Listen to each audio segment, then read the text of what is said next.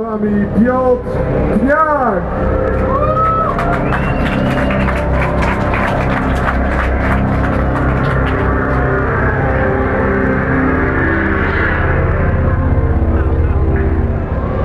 Witam wszystkich serdecznie, nazywam się Piotr Pniak. Gram na bębnach od wielu lat, gram różną muzykę, jestem obecnie wykładowcą Akademii Muzycznej w Łodzi. Szukamy całe życie brzmienia, pulsu, tego, żeby aranżacja nam w kapeli brzmiała, całe życie szukamy. Dzisiaj chcę pogadać o detalach związanych z pulsem. Pierwsza rzecz, to by się zastanowić w ogóle, czym jest rytm, tak? Bo to jest ważne, żeby zastanowić się, co my robimy, jak robimy, bo jeżeli gramy z pasją na bębnach, to dla mnie jest oczywiste, gramy z serducha, gramy całym sobą. Każdy gra swój oczywiście ulubiony gatunek muzyczny, swoją stylistykę. Ale jakby się nas zastanowić, czym jest puls, bo my wszyscy znamy. Ale gdyby się zastanowić, czym jest wobec tego puls, to puls jest takim szalenie precyzyjnym ułożeniem tego rytmu. To jest taki wierta, o którym za mało dbamy. To jest spoko.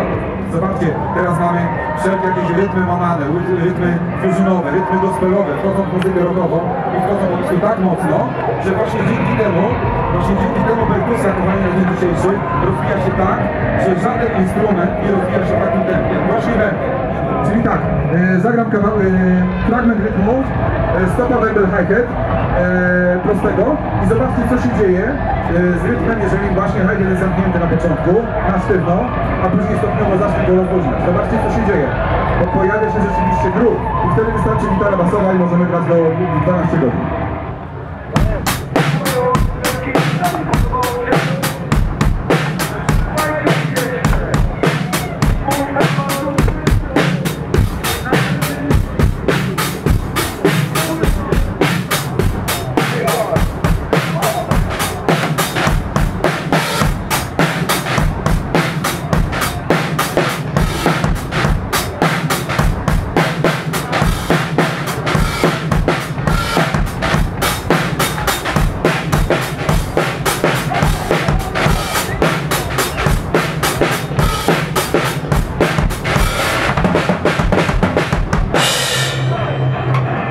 Ale bałker też powinien się potrafić dostosować, zwłaszcza taki, który dochodzi do będu, tak? Powinien się dostosować do tego, jak panowie grają. Oni też mają swoje nawyki. Więc na przykład taka piosenka, którą dołączyłem ostatnio do kapeli Rohan, jutro właśnie zagramy na mojej scenie koncert. Tam będzie trochę punka, będzie trochę reggae, będzie dużo rock'n'rolla fajnego. I taka pierwsza piosenka, którą sobie popełniliśmy, ona brzmi mniej więcej tak. I posłuchajcie sobie, czy te bębny są tak idealnie równo, czy nie, bo ja wiem, gdzie są równo, gdzie nie. Odpowiem, ale okej.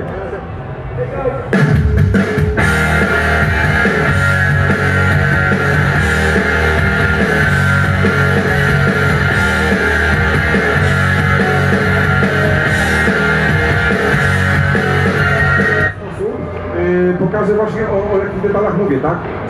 Czyli groove 16-owy, później zagram triolę, a później to coś pomiędzy, tak?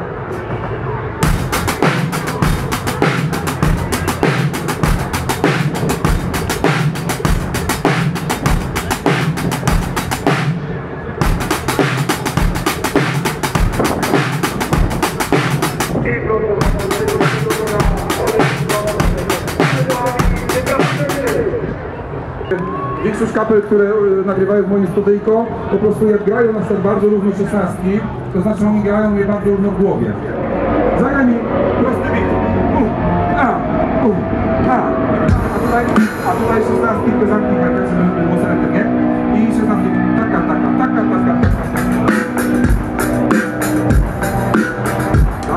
I teraz tak, czyli gramy taka.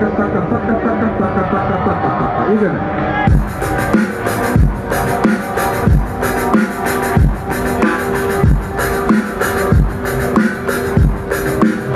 To dużo szafra jest,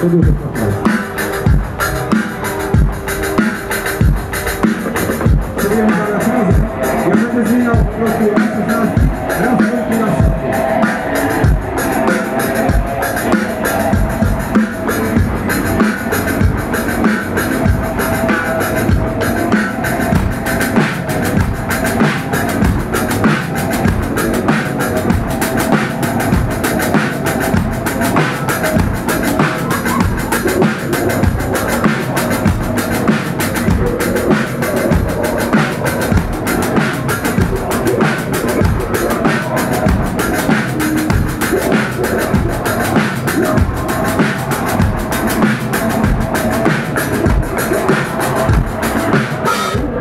zobaczcie, jak się improwizuje wspaniale, co się dzieje na instrumentach membranowych, na instrumentach perkusyjnych z innego rejonu świata. Zobaczmy.